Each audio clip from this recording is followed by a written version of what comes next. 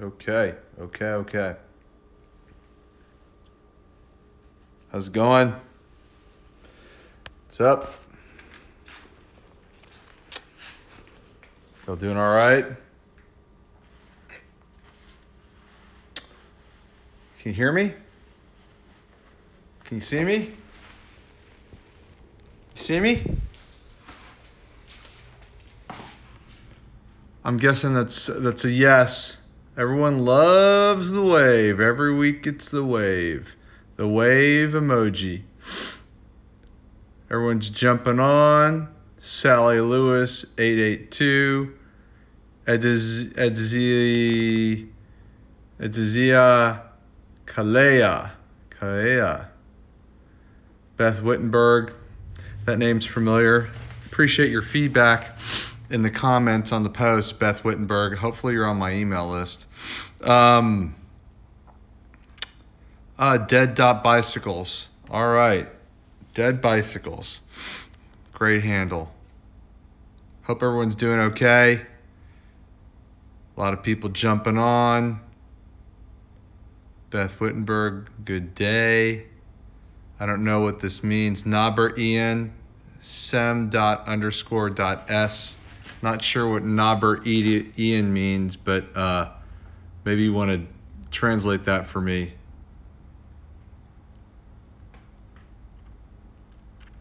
Valentine 0236. Love the cut, G.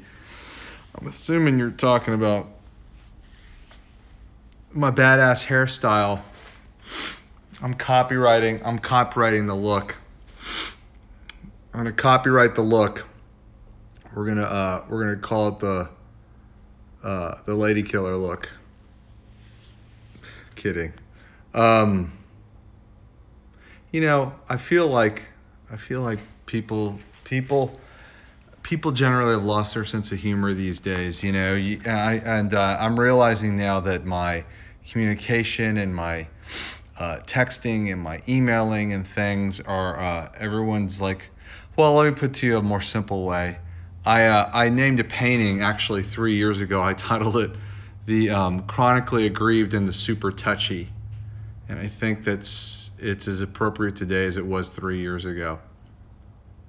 Beth Wittenberg. Okay, well, we're about to answer that. And thank you, Beth Wittenberg. I don't really get a lot of comments on my voice, but it's nice to know. Yo. Oh, okay. I'm learning a lot here. Okay. Good to see y'all. I can't answer all of these right now, but all these comments and questions and stuff. But okay. So anyway, why don't we get to it? All right. Really quickly, I want to let everyone know that there's this little catalog that came out with my show that just closed a couple weeks ago with a really great. The catalog's turned out great, and there's a really great essay in here by art critic. I'm not going to show you the whole thing. Art critic Todd Camplin. Some really great images. It was laid out really nicely. Where the hell is it? I wrote a foreword. The gallery owner, sorry about my sloppy camera work, wrote a foreword. It's a really great essay by Todd Camplin that's called What is Howard Sherman Adding to the Conversation? Anyway, the gallery sold out, but then they ordered more, and I've got some, and they're on my website, and you can buy them off the website. So if you go to the shop page on my website, you'll see a little icon at the bottom of the page for the catalog. It'll look like this. You click on the image that looks like this, and you can buy a catalog at howardsherman.com, okay? And, yeah, buy them. They're starting to go, so you might want to grab it before they're sold out again. Anyway, catalogs are on the shop page of the website. Click on the shop tab, and you'll see a little icon that looks like that. There's also brand new prints, and there's also other works on paper available. in the shop on the shopping page. You can see the works on paper on the shopping page. And then if you want the prints, it's under another tab called Available Prints. You simply just need to click on the tab that says Available Prints, or click on the shop page, and you'll see the little icon for the catalog. Okay, the catalogs are $10 US. Not a bad deal. I'm really proud of that. Several people worked very hard on that catalog. My sister, who's an editor, worked on it, and she's available for editorial services. Todd worked really hard on it. I worked hard on it. My studio manager, Lisa, worked very hard on it, and so did the gallery. Sarah Foltz Fine Art worked really hard on it. So a lot of people went into making that small little project happen, and it wasn't that small. It's actually really great. I don't mean to be dismissive of it. Anyway, so we went on about that. Let's get on to it, shall we? Today, what I wanted to talk to y'all about was, well, I'm tying in. Forgive me, I'm looking at my notes here. I'm tying in some thoughts that I've previously discussed in previous videos. Oh, by the way, before I jump in, yet again, last week's video, how to find your tribe, posted on the website. Click on Live from the Studio. All of the videos have been posted, or almost all of the videos have been posted on the Live from the Studio tab at my website, howardsherman.com, okay? You can click on the link in my profile and get to the website, or you can just type in www.howardsherman.com. All of these videos are available to help you. They're all on my website. I'll say it again. I put last week's video along with all the other videos. They're on my website. They're there to help you if you feel like watching them, if you feel like sharing them. They're there to help. Other than a little bit of a plug at the beginning and maybe the end, there's always some sort of content. I hate that word, content, but there's always a topic of the day, of the week, that's hopefully there to help you, even if you're not an artist, although especially if you're an artist. But even if you're not an artist, you might find it very interesting, and you might find it of value and helpful to you. Okay, I'm trying to do these to help y'all, all right? So, anyway, where was I? Okay, today I'm going to tie in some other thoughts, but I want to talk to you a little bit more about what might be called how to be a seeing machine. That's what Jerry Saltz would say in his book, How to Be an Artist. You should read it, but he would call it How to Be a Seeing Machine. And I think that's a really appropriate. Oh, I hope I don't lose y'all coming over here. I hope that's a really appropriate way to discuss what you need to become. But I could also say how to become a more enriched viewer. And I think that regarding that, it's going to help you not just. I'm not just going to talk to you about how to become a better viewer, or how to see things more sharply regarding artwork, but it actually help open up and expand your mind in general, right? In other ways. And I think that I certainly feel as though that's happened with me. The more I can unpack what I'm looking at in the context of art, or how an artist explains it to me, it's actually helped me expand how I view other things in the world. Maybe once I'm done talking, you'll right away be able to comment on other ways you see things, okay? Anyway, so first what I want to talk to you about is, in the context of how to better see things, how to be a seeing machine, I'm talking about artwork initially, okay? So one thing you can do is, and I highly recommend this, is grab a friend. An artist would be great, but even not an artist, maybe just a smart friend. But if you can ideally grab another artist friend, that'd be great. And you want to go look at things, okay? It's that simple. I have a friend, another artist I know, and he's very bright and very obsessively observant. And I am not very obsessively anything. Well, some things, but not many things. And he almost always has a different take on, or a different assessment, a different observation, a different take on the painting that we're both looking at in real time together than I do. It doesn't really change that much if it's an image we're emailing back and forth, but ideally you're going to go do it in person together. Put on your masks, go do it, okay? And I always seem to find that my friend has an antenna that's tuned quite differently than my antenna. And every time we look at something together, ideally in person, which I mentioned before, his take is completely different. He's got a different read, and I learn from that. And consequentially, he tends to learn, whether he admits it or not, he tends to learn from my read as well. And we should probably both be carrying around pens and paper with us and writing notes down, and we rarely do, which is not something I'm proud of, but maybe I'll do better in the future. And we tend to both sort of benefit from the feedback. This really isn't that different than, someone here is saying, and wine, sure, if you want to bring wine. This isn't that different than a critique. The nice, a planned critique, but the nice thing about this is you're on the fly and things might come in your periphery as you walk through a museum or a gallery or some place that that catch both of you off guard in the best possible way. And it doesn't necessarily need to be one other person, it can be several. But I think that that's really important, okay? The second part to this whole seeing machine idea would be really truly unpack what you're looking at the way an artist would, even if you're not an artist. What I mean is start looking at how, don't just look at how the thing's made literally, but start looking at how it's made physically. How is it made? What are the ingredients in the work?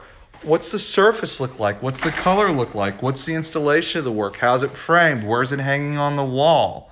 What's the size of it? What's the scale of it? Look at the sides. You always notice, I mean, Saltz mentions this in his book too, but I think that it's something that's pretty obvious. You always can tell, like when artists are looking at artwork in a gallery, museum, or something like that, or even a studio, they're sniffing at the sides like a dog, right? They're looking at the sides, they're looking at up and down, they're looking around the room at the context of the space. All of this stuff is important, should be taken into consideration, okay? And you need to do it in person. You need to do it in person.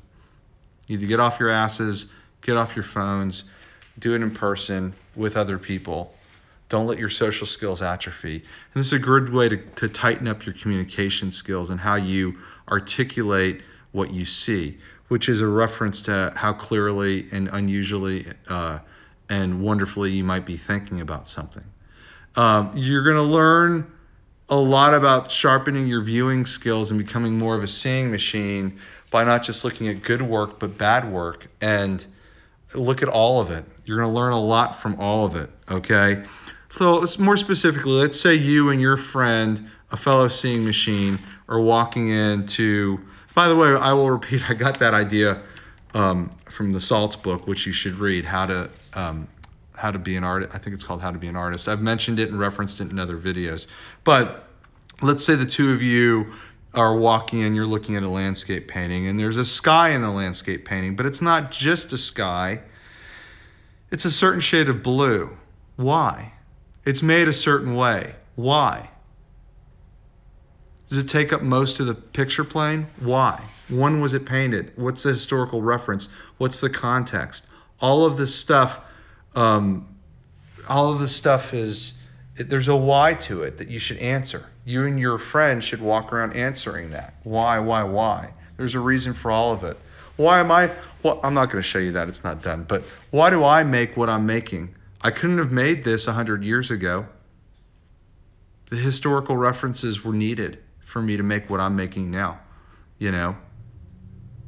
I needed that history, I needed that context, I needed to learn about it and read about it and look, and then look some more about it in order to come up with my vision, you know, my unique vocabulary, my view.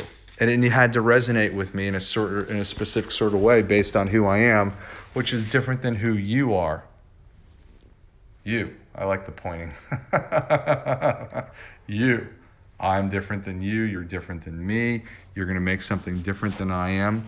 And we're both going to understand, what the,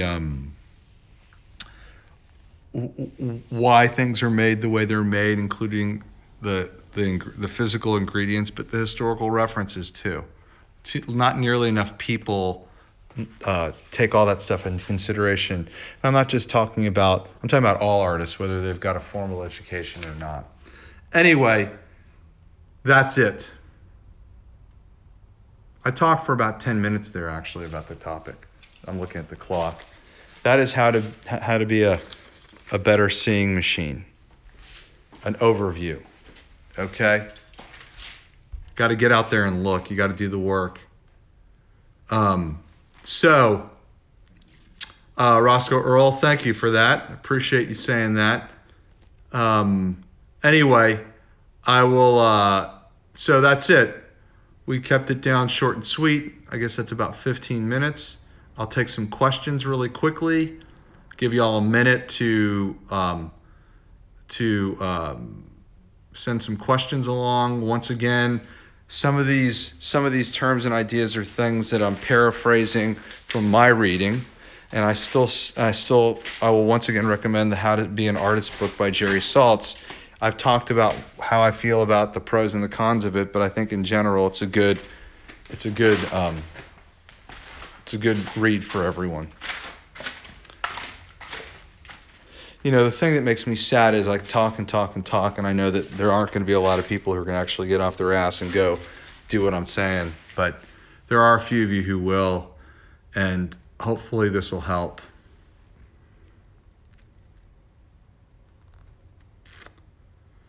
Questions. Let's get some questions.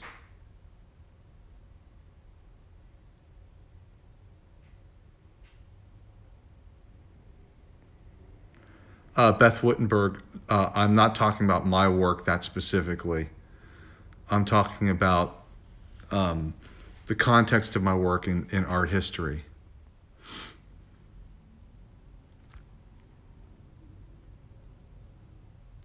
Thony Duvall, what did you get out of your MFA? I got a lot out of my MFA, and there's another video where I talk about the benefits of art school and graduate school a little bit. I'm not going to get into, that could turn into a 5 or 10 minute conversation right now. But I talk about that in another video. If you want to, I don't remember which video, I haven't gone through and indexed them by topic or anything, but if you want to fish around on my videos, you can. By the way, one other thing I want to mention, there are other people out there doing this sort of thing really professionally, and I highly recommend you view their stuff. In no way am I trying to compete, or I'm doing this to be helpful, but there are like several other people out there where this sort of helpful stuff to artists is their business, and you should look at them. They're putting a lot into it. Don't just look at me. I am not the super coach for this. I'm just some artist in the arena, taking blows, dishing them out, trying to help y'all out, okay? And that might be why my take's a little bit different. I'm coming at it from I'm not coming at it from so much a professional practices point of view, but from an artist in the studio from his point of view. I could easily teach a professional practices class. I just don't have the time to get into that. And that question about the MFA is a whole nother thing, All these pragmatic, practical things, I could touch on them here and there. I just don't really have the time. And there's other people out there really doing that in a pretty substantial way. And you should go look at them and in some instances pay for them, if that's feasible. Because education's never a waste. And paying for education I still think is a good thing. Okay, let me scroll through. There's a few questions here. Man, I rambled there on things I didn't want to.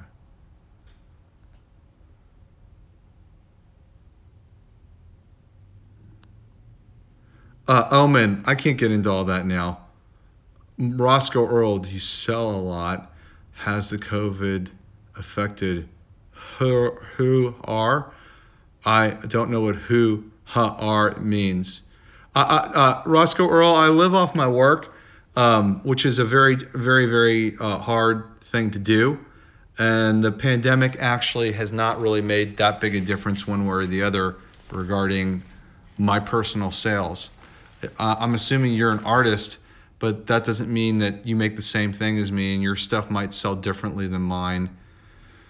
So I generally think that my very generic overview take on that topic, which I can sum up pretty quickly, is I think the least affected people by the pandemic are generally the wealthier people.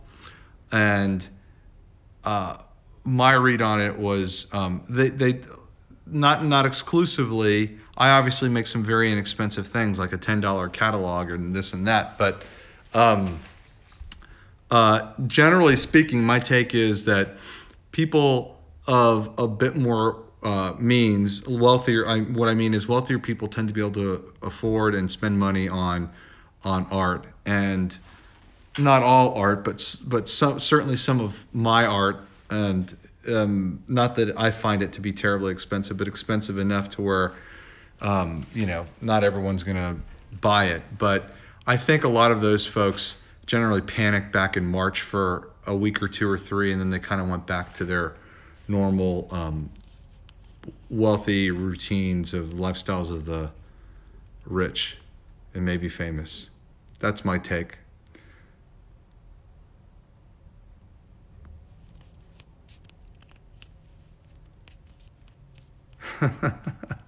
You look sexy. Thank you, whoever you are, Diane. Okay. I would like to get in one or two more questions before I call it a day, but I do want to keep this kind of short. This really isn't a studio visit, Roscoe Earl. There's a lot of stuff I'm not showing y'all. Okay. I'm skipping a couple of questions. Any other questions? Anything else?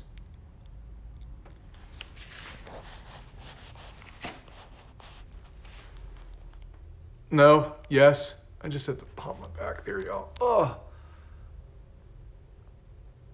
Sarah Hennick, advice for emerging artists. Pray. Big question. Don't have enough time to answer that. Anything else? Okay. I would really appreciate it if you'd email me your questions, and I just snorted. Casey_Matthews_artist. Jump on the edibles today, huh? What kind of shampoo do you use? Funny. Very funny. Casey, if I got to know you a little bit better, maybe I'd share that top secret information. I feel a little too vulnerable even reading your question out loud.